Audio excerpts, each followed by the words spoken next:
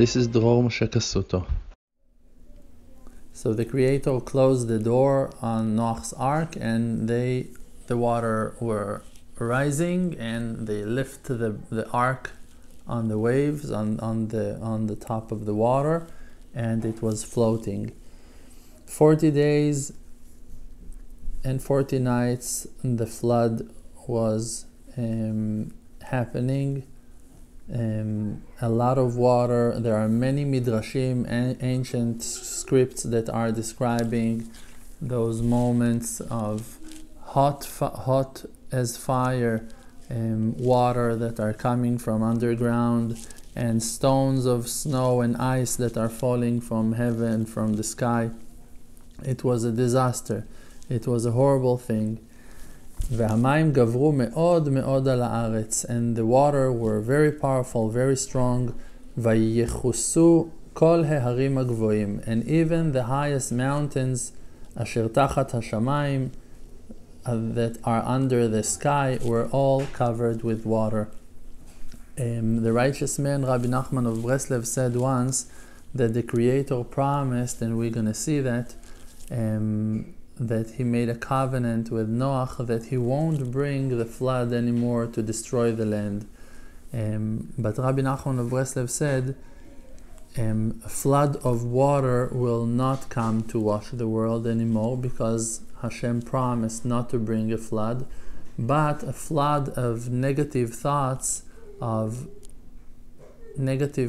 and feelings, lack of faith against Hashem will come down to the world. A flood of negativity, of sadness, of angers, of secular thoughts against the will of the Creator, thoughts of separation, and all kinds of ways of thinking that are against the will of heaven are flooding and covering even the highest mountains. And Rabbi Nachman explained who are those highest mountains. Those are even the leaders and the chief rabbis of Am Yisrael, that even they won't be perfect in the last generations when this spiritual flood will take place.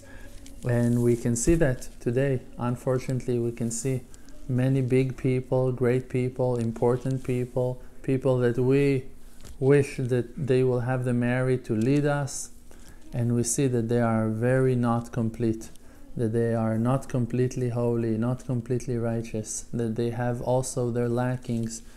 And we need to reveal a certain understanding, but only to a certain point, to the point that we're being hurt. When we're being hurt, it's time to defend ourselves. If we see other people, weak people, poor people, tired people, people with no connections, with no money, with no I don't know what, we see them being destroyed by people, by rabbis, by leaders, by wealthy people. It's time to protect the weak. Now, no one is declaring war, but we do need to fight. We're not allowed to let big, large, and strong people take advantage of power that they received from heaven, and to insult and to hurt and to destroy the poor and the weak. We must go out and defend our siblings and to protect our families and our communities from leadership that is not worthy, that is not holy, that is not pure.